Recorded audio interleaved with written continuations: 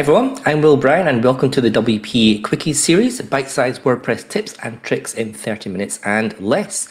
So this lunchtime, I'm going to be talking about some methods to help clean up your WordPress media library. So thanks for your time in joining me in this Sydney lockdown afternoon. Welcome to those overseas and those watching on the replay as well. Do drop your name and where you're from in the comments below, and I'll say hi to you. And while you're on YouTube or Facebook, just hit those buttons, subscribe, ding, and give us some likes as well, and that'd be great. Let's see who we've got in here today. We've got Cass & Co. On Addison. We've got On Top as well. We have Susan.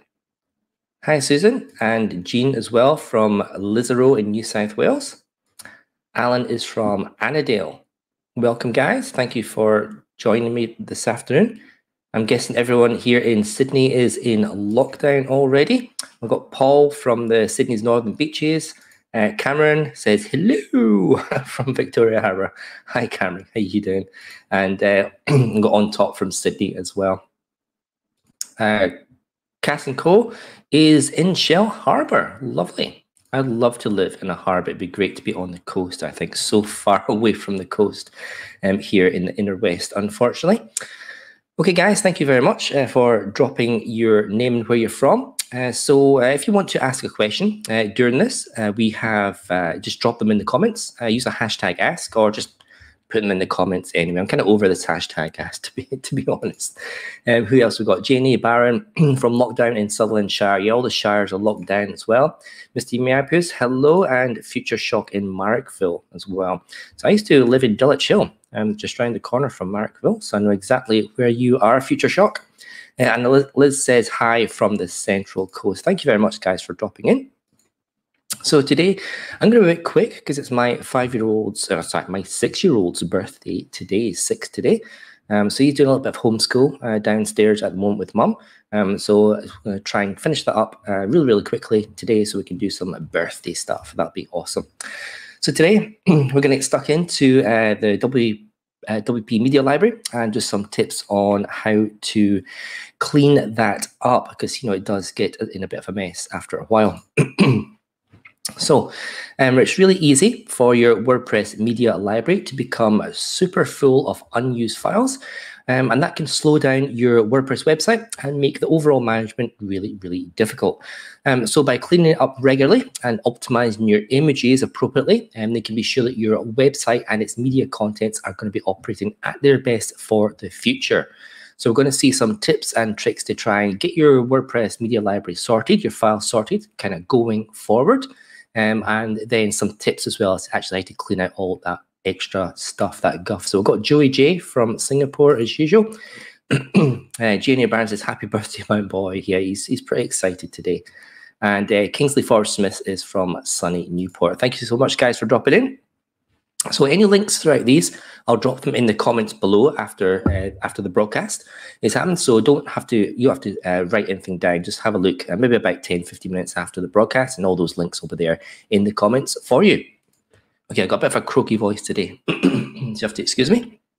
Okay, so why should you clean up your WordPress Media Library? Well, I really kind of said it really, but let's just go through some of the things that WordPress does. So by default, when you upload a file to the media library, WordPress makes another 3 copies. So it makes a thumbnail, it makes a medium-sized and a large-sized image, and it keeps the original one as well. So an extra 3 images for every image that you add to the media library. Now, some new WordPress users, they might not realize that, but certainly if you've been using WordPress and you've not bothered about that for years and years, then can you imagine the amount of images that you upload, times that by 3 or 4, you know, and you've got a huge media library there. And that's not all. Other themes and other plugins, they might also add to this copy list. They might add their own different image sizes for whatever theme or whatever plugin that they need. So maybe you've got maybe 6, maybe you've got 7 different file copies for each time you upload just one image. The WordPress and these themes and plugins is going to create all these different types of sizes of image based on the one that you upload. And before you know it, your media is littered with multiple copies and sizes of the same image. Some you may not even be aware of, and some you might not even need to use. So this is going to add to your overall disk space.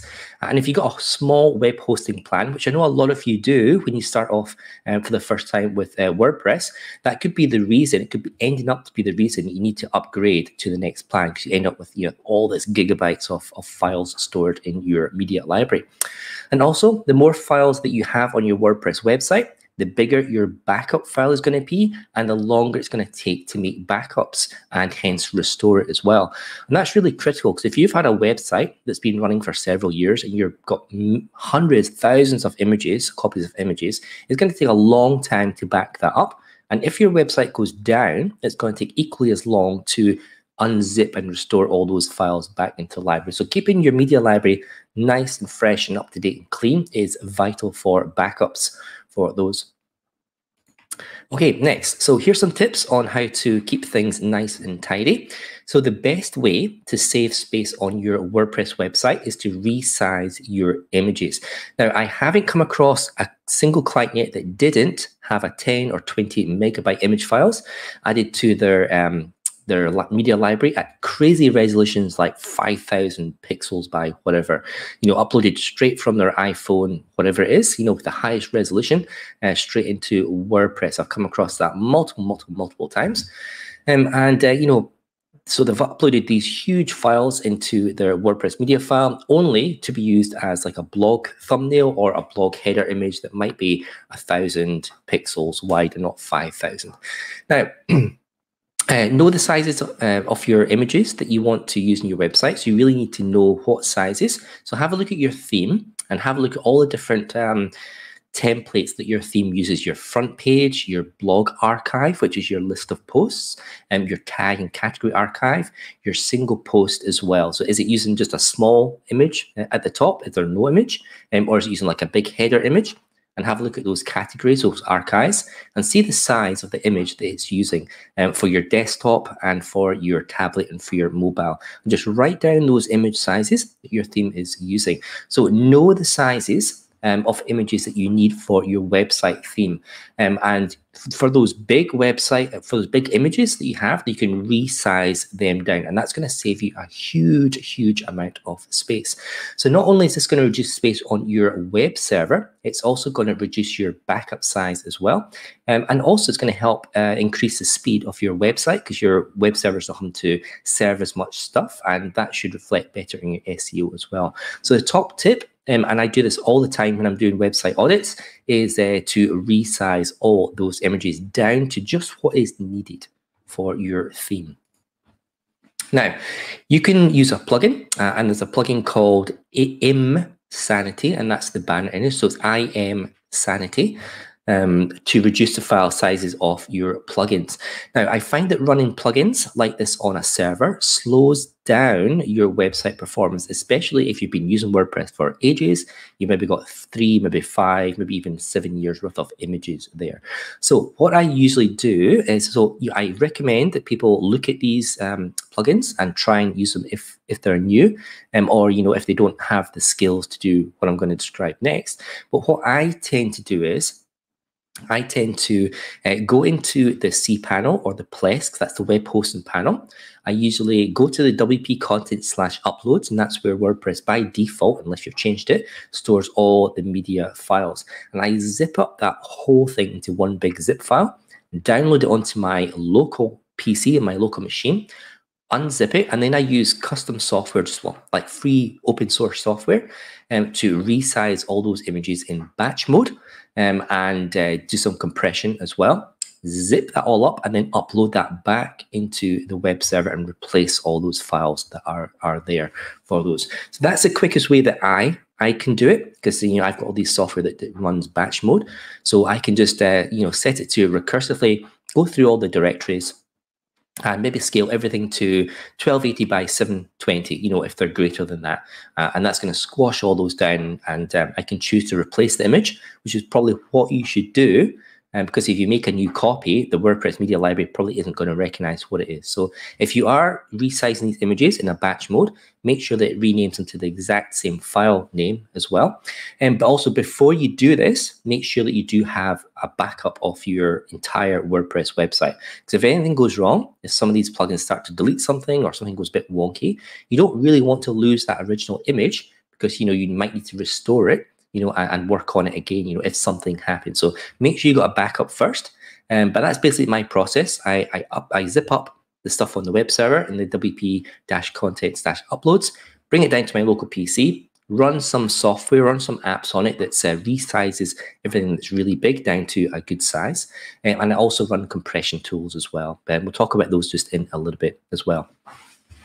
So in order to do that, you're going to need an FTP access to your web hosting, or you can use something called File Manager. And File Manager is available on most of the web hosting control panels like cPanel and Pless. So you can do that. You can zip stuff up and upload and download files and uncompress archives as well. So that's my tip for resizing images. Get rid of those huge images and resize them down to something that only your theme needs for that.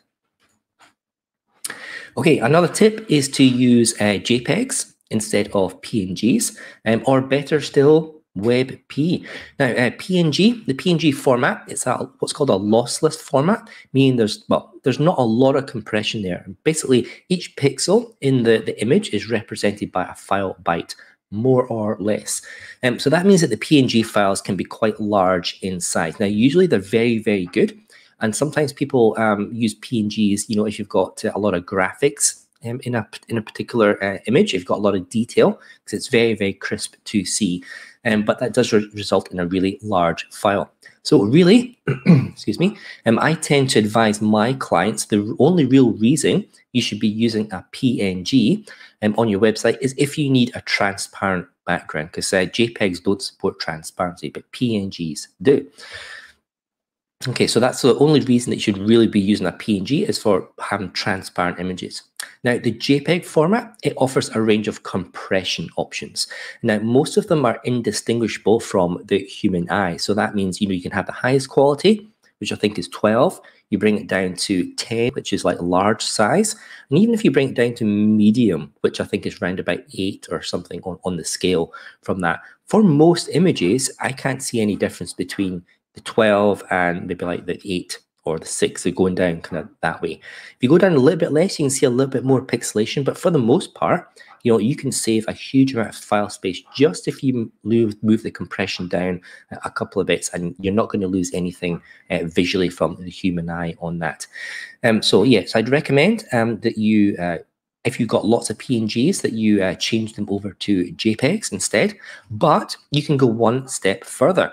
So as of WordPress 5.8, they have added functionality features to be able to add the WebP format directly into the media library. So you don't need any plugins any longer to support WebP. WordPress as of 5.8 supports that natively.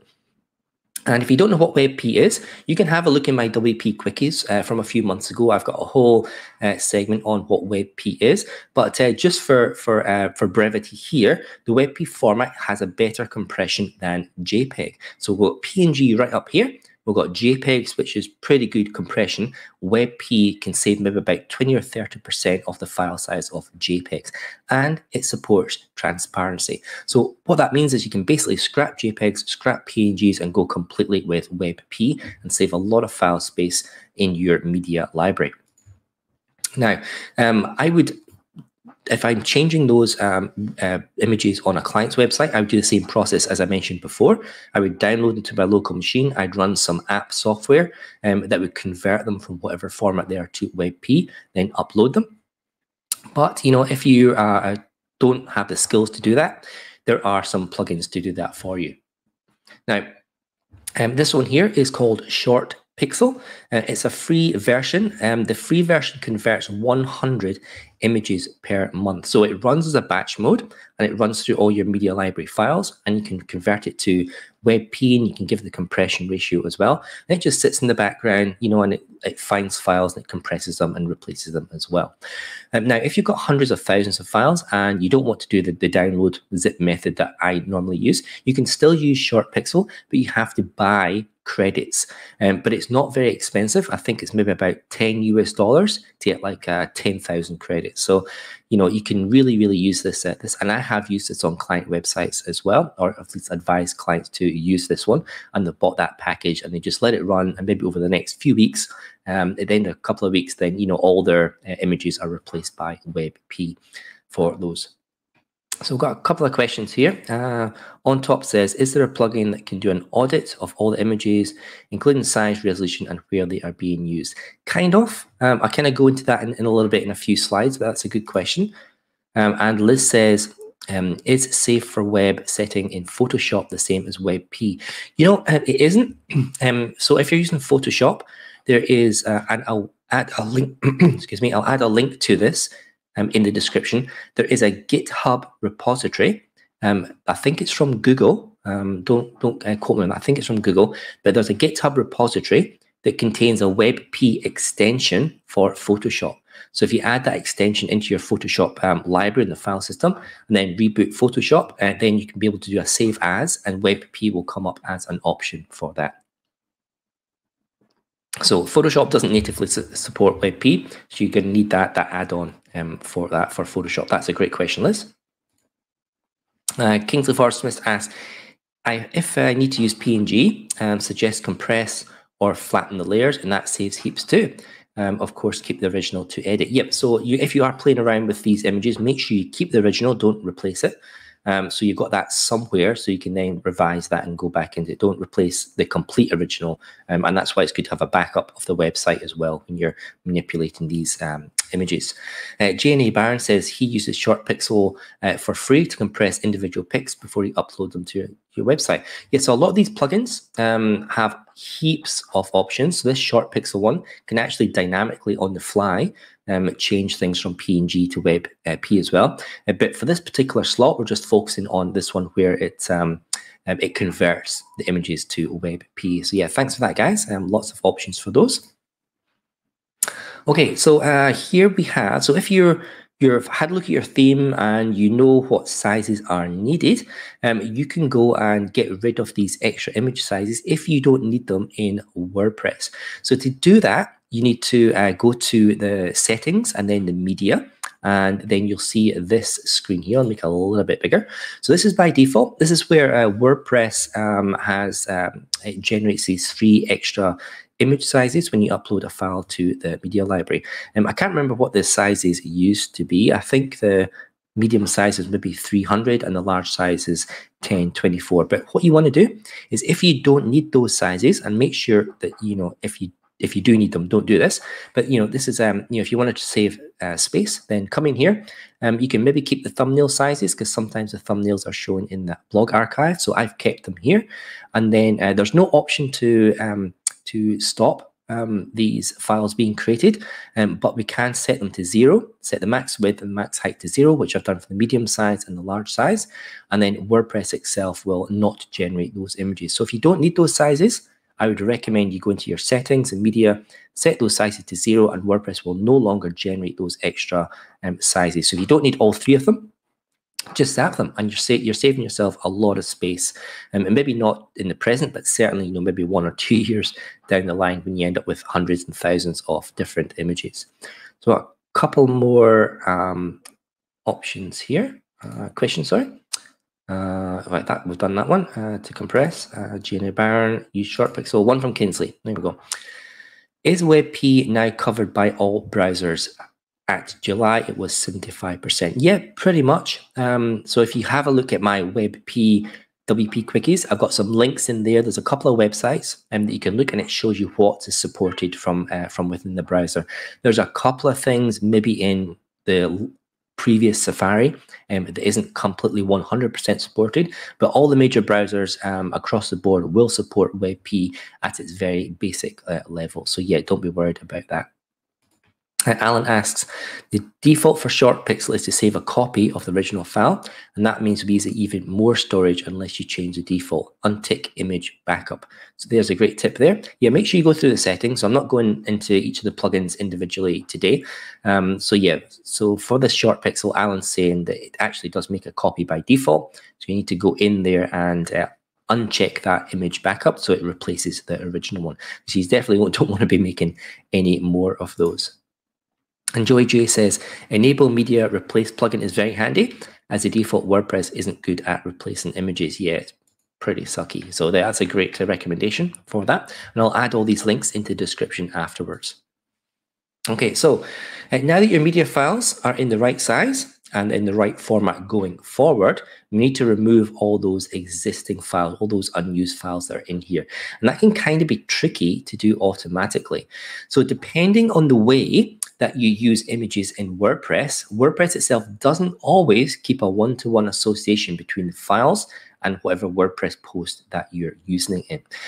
You know, especially I'm thinking about things like background images, you know, so it doesn't always record that as an attachment to the image. So if you're new to WordPress, there are a couple of ways that you can delete images from the media library, the ones that are unused.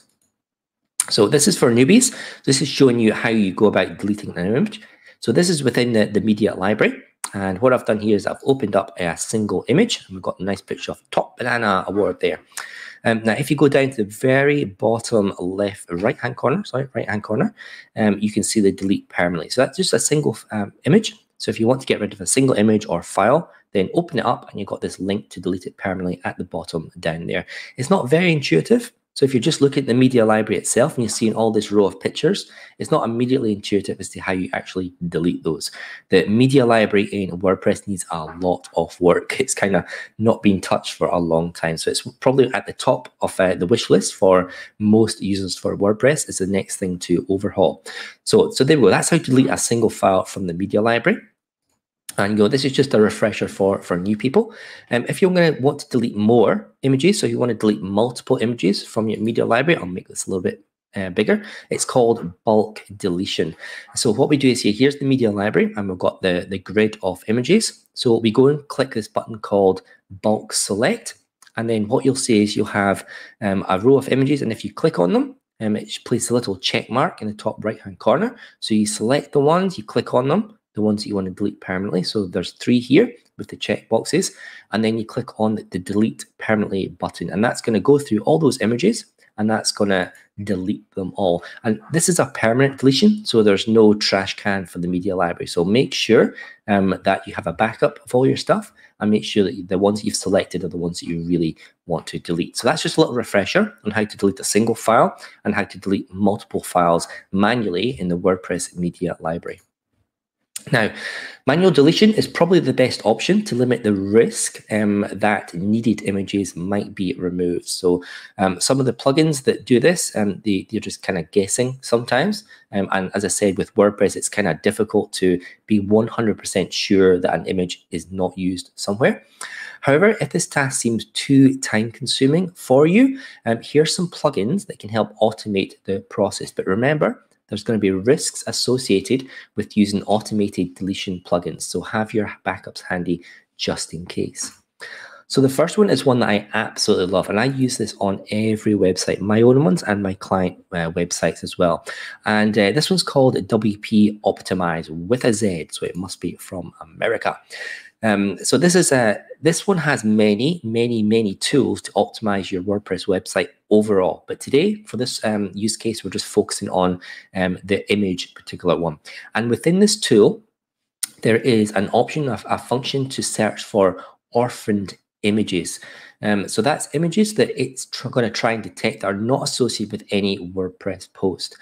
So if you click through this, it'll take a little bit of time, depending on how many images you've got in your media library, but it's going to try to attempt to locate the media library images that are not associated with any post within your WordPress website.